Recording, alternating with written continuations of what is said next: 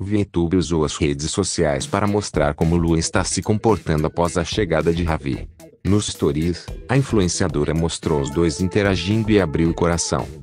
Gente, por aqui é só amor pelo irmão. Ainda não teve ciúmes, mas também estamos enchendo ela de amor, disse a mamãe. Você viu? Seu irmão. Fala bom dia pra ele, Lua. Bom dia! Bom dia, irmão! Você quer pegar, meu amor? Ih, se chorou. Ô, Lilu, Titi, fala. Não chora. Lilu, Titi. A Lua vai pegar você no colinho, né? Pega no colinho, pega. Faz a menina. Ai, que lindo. Abraça ele pra ele não chorar. Abraça ele pra ele não chorar. Isso, Não chora. Ai, meu Deus, tá achando graça.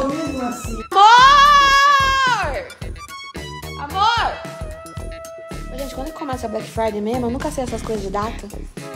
Porque assim, eu tava me preparando, sabe? Pra comprar tudo meus produtinhos do coração. Tudo na Black Friday. Mas acabou. A lata já tá no outro da Lua.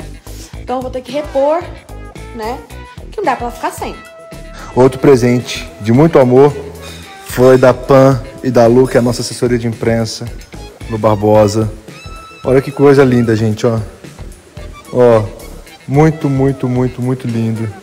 Obrigado. Obrigado pelo carinho com a gente também. Vale muito nossa relação. Obrigado por cuidar tanto da gente, por estar com a gente em todos os momentos. Lindo, gente. Muito obrigado.